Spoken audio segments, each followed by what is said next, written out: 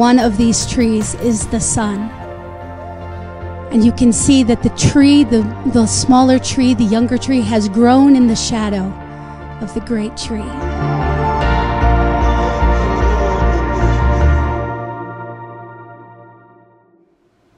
Hey guys, I'm Harmony Klingenmeyer, and welcome to Hope Arises.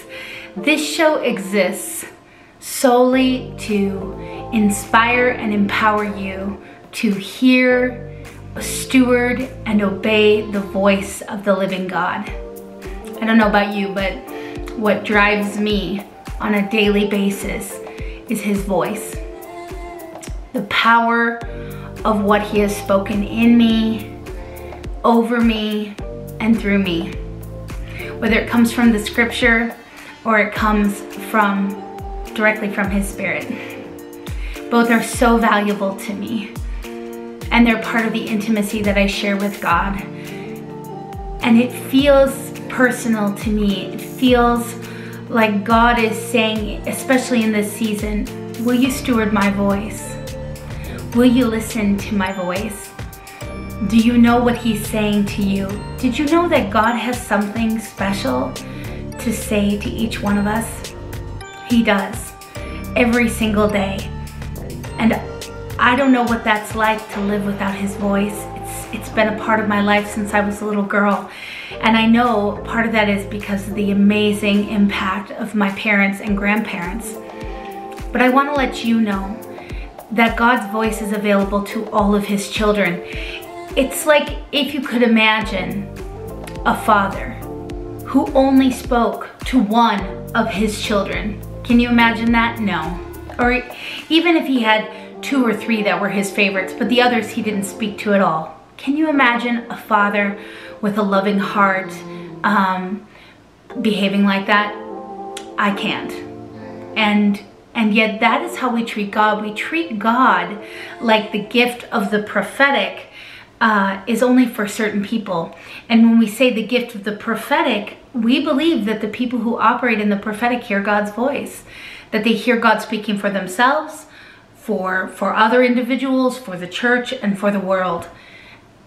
And I'm sorry, I disagree. I think He speaks to all of us, every single person, which means I believe that the prophetic is really for everyone.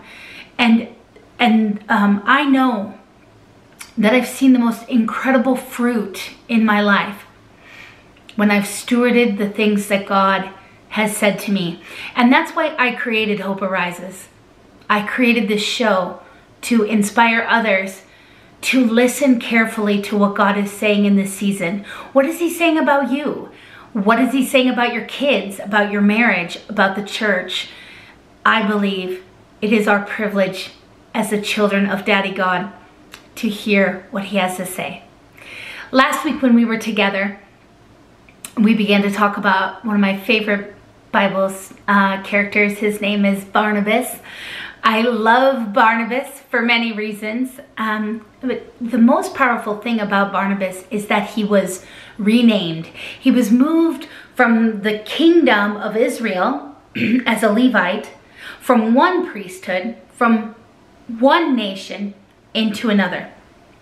He was moved from the kingdom of Israel into the kingdom of Jesus. He was moved from the priesthood of the Levites into the messianic priesthood after the order of Melchizedek. Isn't that powerful? And along with his new belonging came a new name. He was born with the name Joseph, but the apostles, who were spiritual dads to Barnabas, gave him a brand new name, and that name was Barnabas. And his name is so powerful because when the apostles released this name into his life, they were releasing a prophetic word over him. They were releasing the voice of the Lord over his life, telling him that he was called to be something. And if we look at the meaning of the name Barnabas, it's just incredible what this name means. It's the joining together of 2 words, bar, which means son, and Nabes, or in the that's Aramaic, it means encouragement. It also means the one who advocates. And in the Greek, in the book of Acts, the word that they use when they describe the name Barnabas, they actually translate it for us in the 4th chapter of Acts. They say that the name means son of encouragement, but this word encouragement is another name for the Holy Spirit. And it means advocate, the one who stands before the courts of God and offers evidence on behalf of someone else. Is that not incredible? It's so powerful, because then as we see Barnabas beginning to walk in the call of God upon his life, what we see about him is that he was offering evidence on behalf of someone else whose name was Saul. So we're going to start right now. We're going to jump right into the scripture. Last week's lesson ended with a description of Saul's conversion. In that same chapter, chapter 9, we see that Saul immediately begins to preach the gospel, and then he travels to Jerusalem. And in Jerusalem, he begins to have some difficulties. Let's listen and find out, starting in verse 26. When Saul arrived in Jerusalem, he tried to meet with the believers, but they were all afraid of him. They did not believe he had truly become a believer. Then Barnabas brought him to the apostles and told them how Saul had seen the Lord on the way to Damascus, and how the Lord had spoken to Saul. He also told them that Saul had preached boldly in the name of Jesus in Damascus. So what did Barnabas do in verses 27 and in verse 27? It's incredible. He presents evidence on behalf of Saul. He presents evidence of Saul's true conversion. And who does he present it to? Well, his spiritual fathers, the ones who named him Barnabas. Isn't that incredible? It's so powerful. Here he is. He's saying, fathers of the church, I am here to present evidence on behalf of someone who, for good reason. The church is deathly afraid of this man, and yet I know something to be true about him, and I'm going to present it to you. And because of Barnabas's words, let's see what happens. Verse 28 says, so Saul stayed with the apostles and went all around Jerusalem with them, preaching boldly in the name of the Lord. Wow. Not only did Saul become accepted by the church at Jerusalem, it was as if Barnabas held the door of favor, held the door of honor, held the door of connection open so that Saul could walk through. And this is a really powerful truth, that Barnabas, he didn't just see himself as, well, these are my spiritual fathers, and these are the relationships that I have stewarded, or I have been given. He saw himself as a doorway so that other people could come into relationship with the apostles, so that other people could become connected with the body of Christ. And now we see in verse 28, Saul is immediately traveling around Jerusalem in the company of the 12 apostles, and they are preaching the gospel of Jesus Christ together. In verse 29, it says, he debated with some of the Greek-speaking Jews, but they tried to murder him. Well, this is a powerful example of reaping what you sow, don't you think?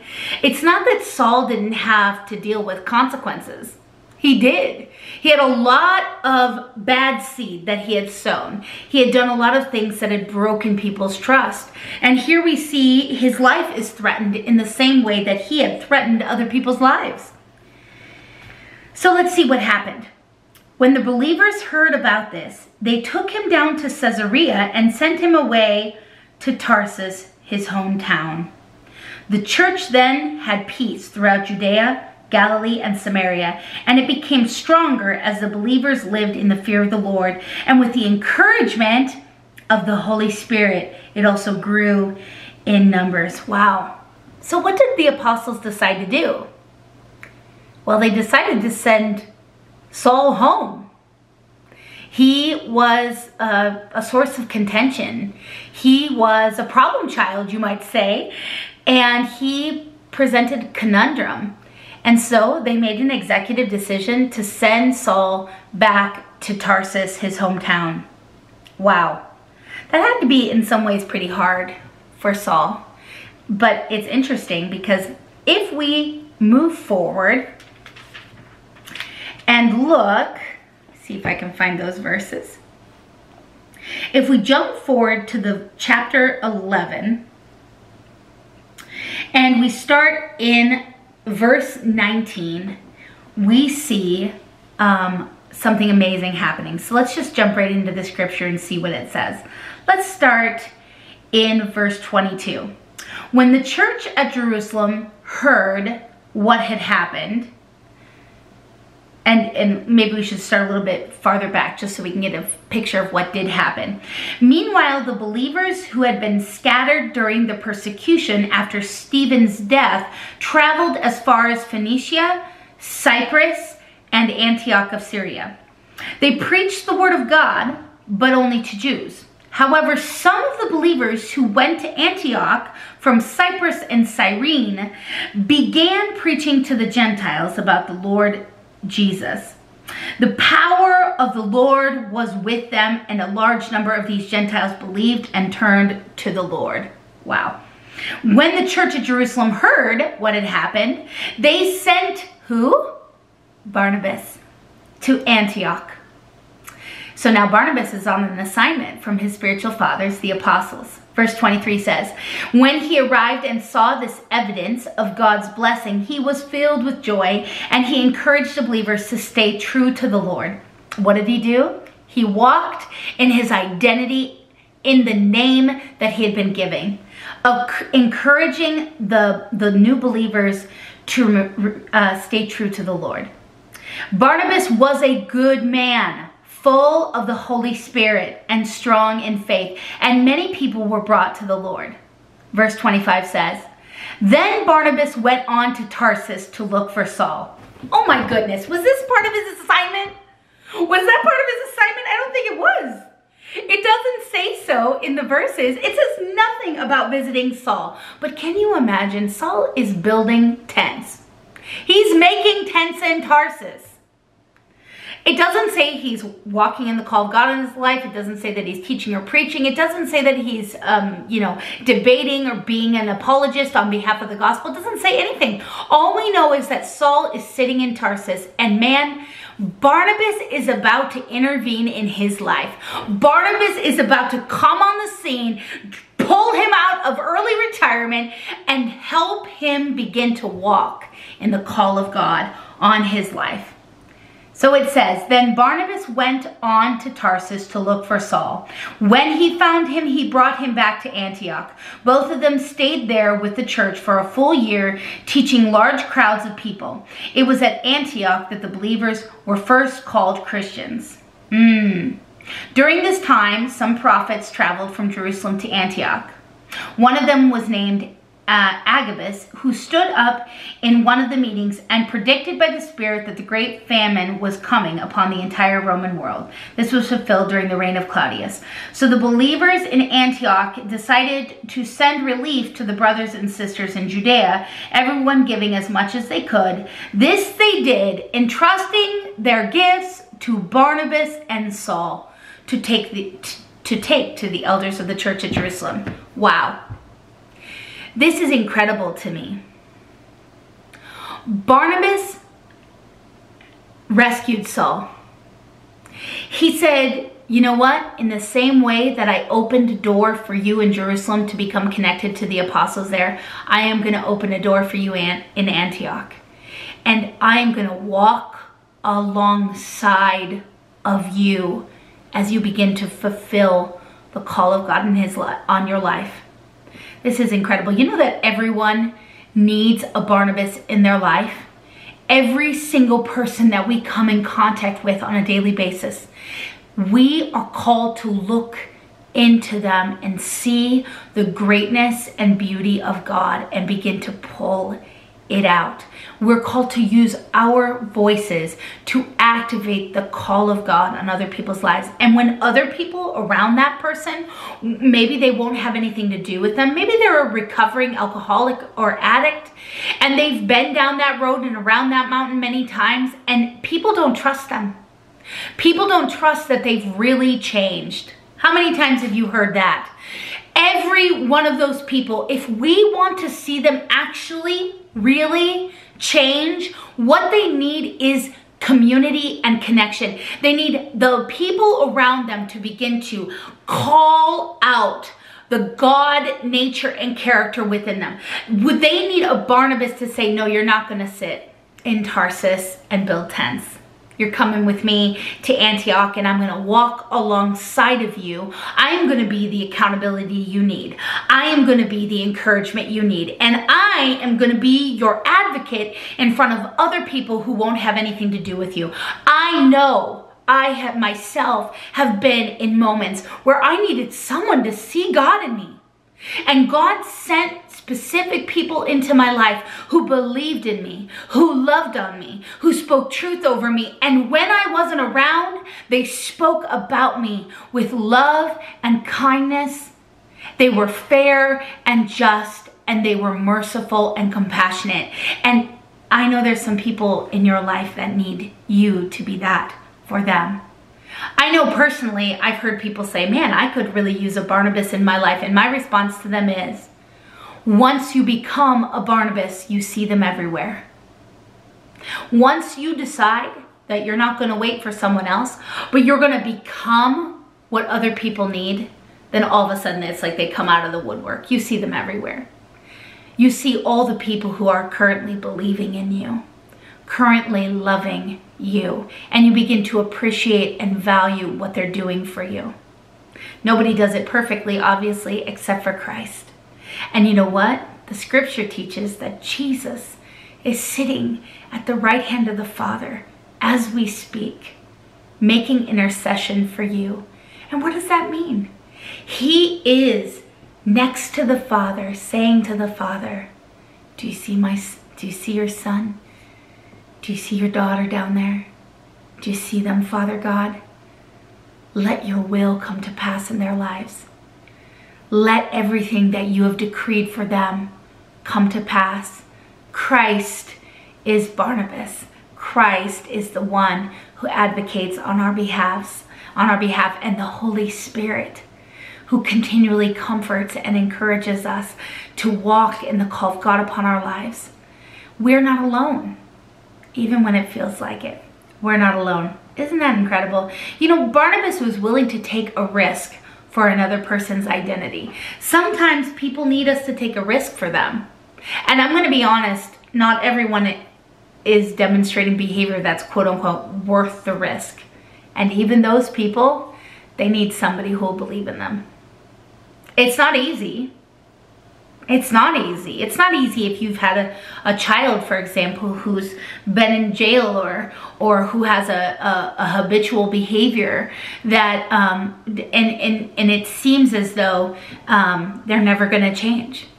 But the problem with that is that God intends for them to be restored with the same passion that He has for you and your restoration. And if He can do it for me and He can do it for you, He can do it for anyone. I truly believe that. And you know what? As a foster mom and adoptive mom, I've had the incredible privilege to walk alongside of biological mommies who chose to turn their lives around, who chose to step into wholeness. And it's hard. The spirit of addiction does not want to let go of people, but these women are brave. And you know what? They're not doing it alone because I'm with them in that process. I'm the Barnabas in their life.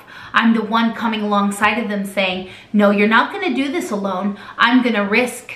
I'm going to take a risk for you. And I'm going to believe for you. And I'm going to help you restore your family and your generational lines and the blessing that is called to be upon your children. I am going to help you walk in that blessing, and I'm going to help you walk of the call of God upon your life.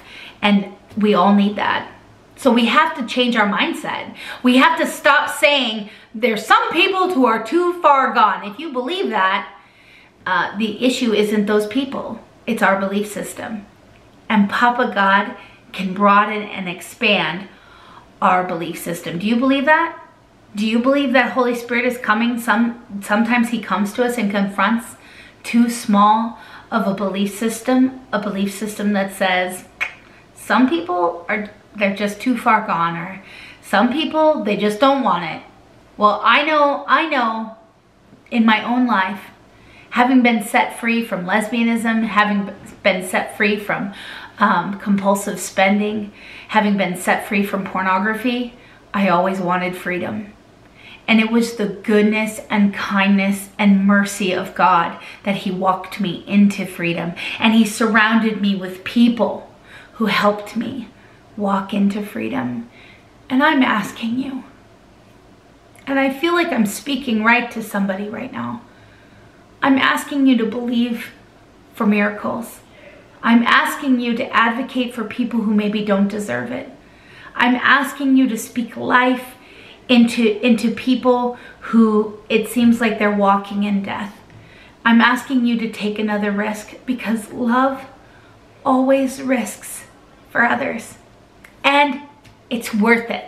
It's worth it. Let's see the fruit of Barnabas's obedience to advocate for a man named Saul. Let's turn to the chapter 13 of the book of Acts. We're just making our way through the book of Acts today. Starting in verse 1. Among the prophets and teachers of the church of Antioch of Syria were Barnabas, Simeon called the Black Man, Lucius from Cyrene, and Manaen, the childhood companion of King Herod Antipas, and Saul. One day, as these men were worshiping the Lord and fasting, the Holy Spirit said, "Dedicate Barnabas and Saul for the special work to which I have called them." So after more fasting and prayer, the men laid their hands on them and sent them on their way. You know, the interesting thing about this scripture is, although we don't see the word apostle in these verses, we see some really telltale signs that what's happening here is that the prophets and the teachers are declaring the apostolic call of God upon Barnabas and Saul's lives. When they had fasted and prayed, the prophets and teachers laid their hands on these two men, Barnabas and Saul, and then they sent them. And this word sent is the word for apostle in the Greek. It is the same, apostolos is the same as the word apostle, because apostle actually means the sent ones. And so here we have Barnabas and Saul moving from a tent maker. Well, let's start before that. A Pharisee of Pharisees of the house of Benjamin, as Paul describes himself later on in his epistles.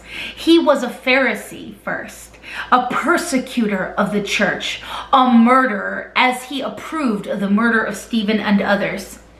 Then he's a convert preaching the gospel, but nobody wants anything to do with him. He's rejected by the church, and his life is threatened on all sides. And actually, we find out throughout the entire extent of his saved life, he experiences deep and painful persecution.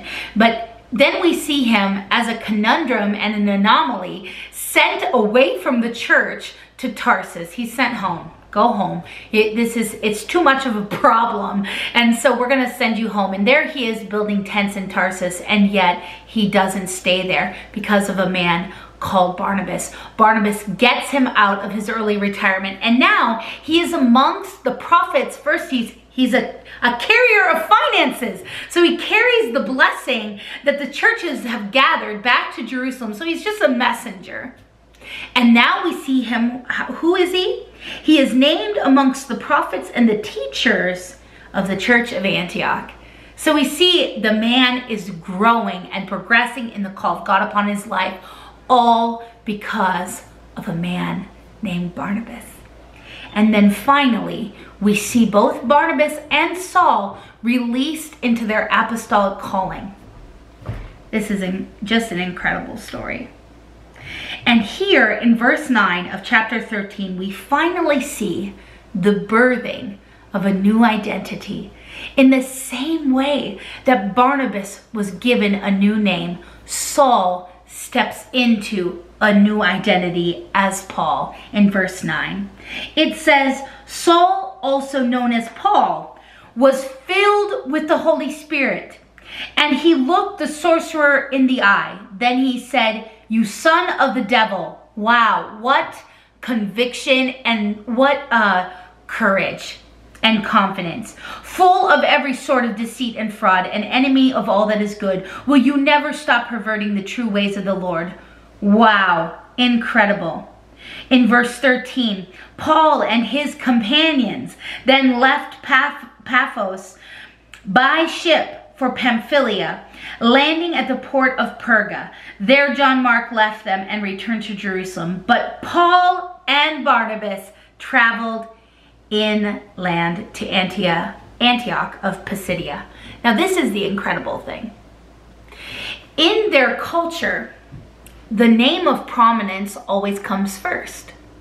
So up until this moment, we always see Barnabas and Saul. For example, in verse 2 of chapter 13, dedicate Barnabas and Saul for the special work. In verse 4, so Barnabas and Saul were sent out by the Holy Spirit, etc., etc. Then in verse 9, Saul's name is changed to Paul, and all of a sudden, we see that the order has changed. Verse 14, but Paul and Barnabas traveled inland to Antioch of Pisidia. Paul has stepped into his full identity as an apostle of the Lord Jesus Christ. And Barnabas is right there to see it happen. Wow. Can you imagine what is possible? Can you imagine what is possible if we will walk one another, if we will encourage, uplift one another, and walk with one another into the fullness of the call of God upon one another's lives? Right now I'm thinking of two incredible, a brother and sister in the Lord who walk with me. Audrey Frabel and Sean Konoposki, a mighty woman of God, a mighty man of God, both serving in the local church with me, both believing in me and loving me and calling me into the greater things of God. And I am doing the same for them. We need one another. So right now I want to pray for you at the end of this teaching. If you are hungry for beautiful connection in the body of Christ, for relationships where you can be built up and begin to step out in the call of God upon your life, I want to pray that God will surround you with Barnabases. And I also want to pray that you would begin to call others into the anointing and calling upon their lives. Jesus, we love you. We're so thankful that you are the greatest advocate and the one who sits at the right hand of the Father, making intercession for us. Holy Spirit, thank you that you are living inside of us, and that you are the comforter, the encourager, and the advocate, the one who speaks on our behalf before the throne. Oh God, we're so grateful for who you are in our lives, that you do not leave us alone, that we are not called to be isolated, God, but that we are called to be one with you and with one another. I pray today for those listening to this teaching, that they would arise in strength to be a Barnabas in someone else's life, that they would take a risk for the call of God on someone else's life. And right now I impart to the listener an increase in the prophetic gift upon their lives, that they would begin to see the bigness of God in other people and begin to call out the gold. Oh God, I pray that your children would begin to see themselves as prophetic, that they would begin to see themselves as the stewards of your voice, oh God, and that they would begin to speak your voice over others. In Jesus' name we pray. Thank you so much for joining me for Hope Arises today. I bless you in the name of Jesus, and I look forward to seeing you next week on Tuesday at 4 p.m. Blessings.